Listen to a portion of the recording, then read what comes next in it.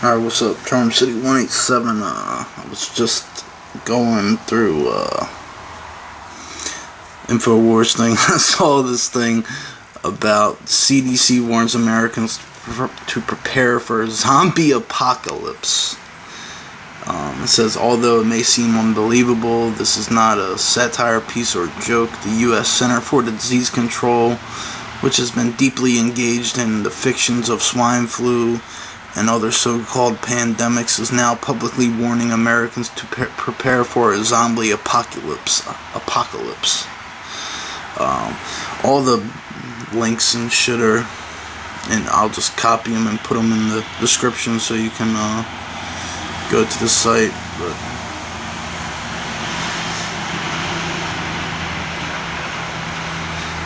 where do this guy is Ali S. Khan asked the question, where do zombies come from and why do they love eating brains so much? The article then goes on to suppose that zombies would take over entire countries, roaming city streets, eating anything living that got in their way.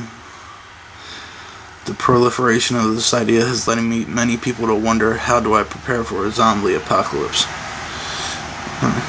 Get as many guns as you can and fucking shoot them in the head. Or I've always been a fan of the katana sword and just cut them in half or chop their fucking head off. But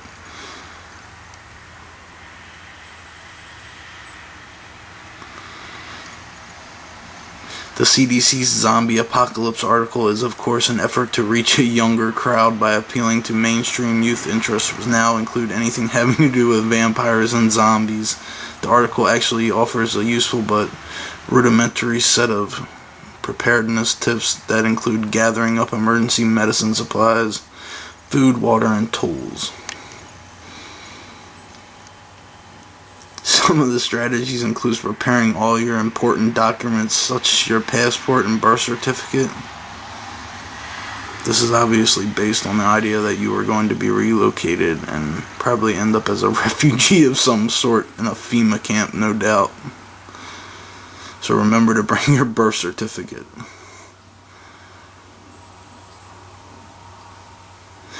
Of course, and this is referring to Obama. Of course, if you don't actually have a birth certificate, you can always use a Photoshop to create one from a collage of random scanned documents, and no one will notice the difference these days. Not even the mainstream media.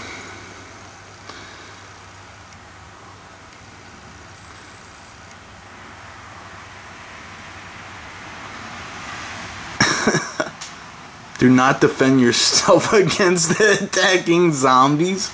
One thing the CDC has utterly left out of its preparedness list, not surprising, is any kind of self-defense weapon. Zombie lore is rife with all kinds of weapons: shotguns, chainsaws, flamethrowers, swords and knives, hand grenades, explosives, and rockets are also prominently featured in zombie flicks.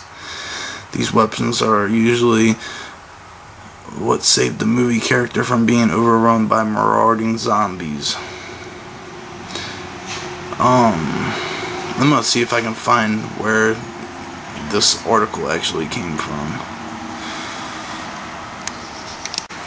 Alright, here's where the original article came from. CDC warns Americans to prepare for zombie apocalypse, really.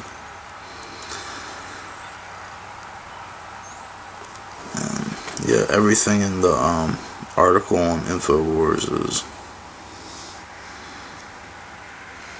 the same thing here.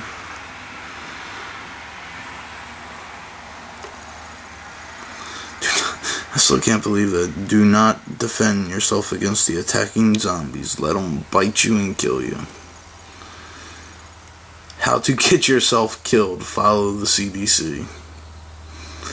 So here's the CDC's advice so far. If there's a zombie apocalypse, then according to the CDC, you're supposed to evacuate with your prescription medications and your birth certificate. Alright, number one, your prescription medications ain't gonna do you no good for but 30 days. After 30 days, you're gonna be out. 30 or 60 days. So, if there's a zombie apocalypse, That'll probably be the first thing I do. I'll go rob a fucking pharmacy and steal everything I need. I already got guns. Got everything I need. I'll just go to a pharmacy and steal whatever the fuck I need, because it's not like they're gonna be selling it.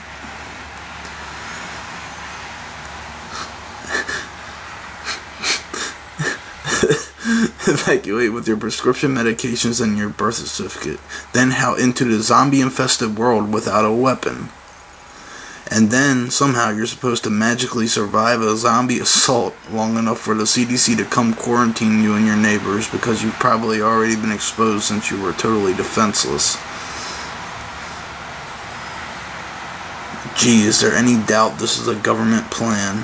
Don't protect yourself, folks. The government will save you. Grab your passport. They'll be checking your papers at police checkpoints, and remember your meds, because that will keep you docile and suggestible. But don't bring anything like a 45 caliber Glock pistol that might actually help you to fend off zombies, or a pump-action Remington 12 gauge with a couple hundred extra rounds of home defense shells. Seriously, you can't have a zombie invasion without a 12 gauge shotgun being involved, can you? Or some 40mm grenade launchers. That's how you really take out a bunch of zombies, and that's how it works in Hollywood.